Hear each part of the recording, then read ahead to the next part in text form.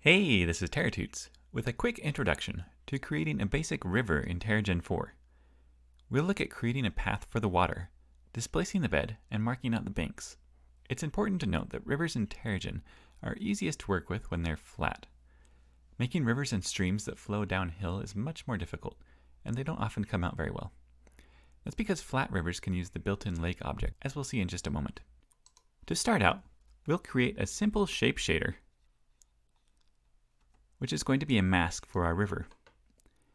We'll make it long and thin at 100 by 2000 meters and add a smooth step edge profile with an edge width of 100%. To see this better, we can add a new surface layer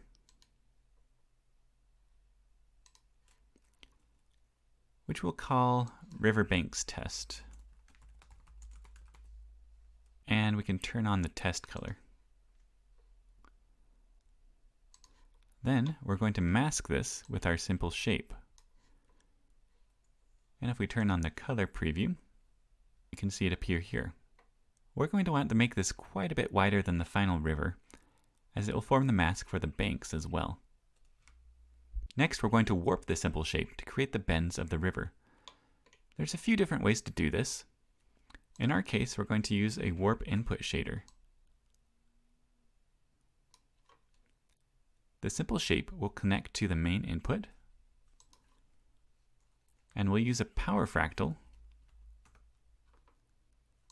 through a redirect shader in the X input, connected as the warper.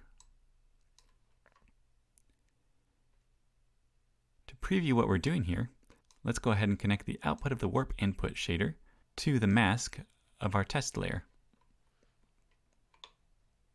And we'll rename this warp input to Riverbanks Mask.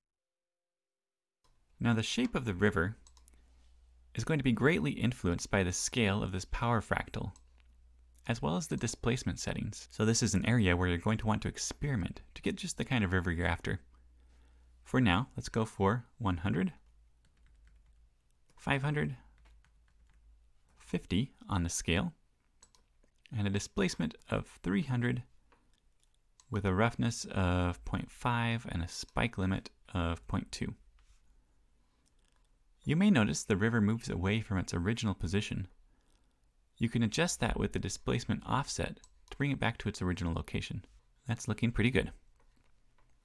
Now we're going to displace the riverbed downwards. We'll add a displacement shader right before the compute terrain. And we'll use our warped river shape as a mask.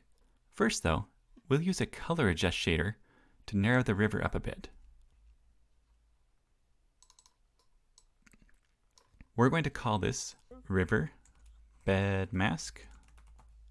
And to preview as we're working, let's create another test layer called Riverbed Test. We'll enable a test color, and this will be blue here. Now we can plug this color adjust into the mask there to get a little bit better idea of what we're seeing here. Let's go ahead and adjust the black point up to 0.17, and we'll bring the gamma down to 0.52.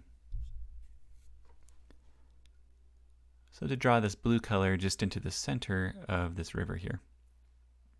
Once we have it how we like it, we can plug it into the mask of this displacement shader. And we'll set the displacement multiplier to -3. If we come down, you can see it's going to bring our riverbed down a little bit below the surroundings. Now we're ready to add the water. Go ahead and disable these test shaders. Come to the Water tab and add a lake object. Now we'll just set the water level to -2. And if all goes well, we should see our river snaking away toward the horizon. From here, we can use the two masks that we created to add more details to the riverbanks and bed. For example, let's add a new brown surface layer.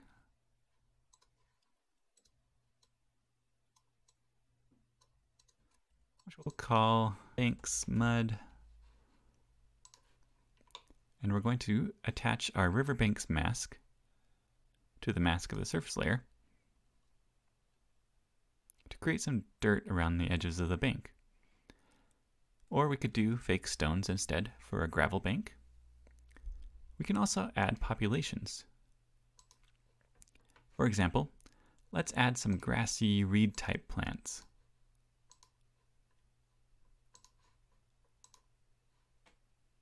Along the sides here.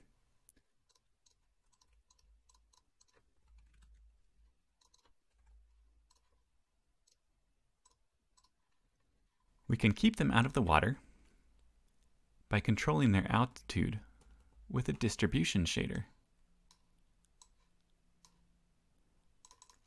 If we set a minimum altitude of -2, which is just about at our water level.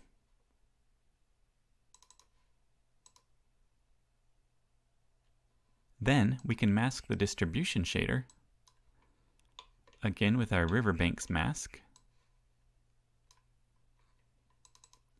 And if we repopulate, we'll have some vegetation following along the banks of the river. There you go. You can keep extending these ideas until you have a nice river flowing through whichever landscape you choose. Enjoy!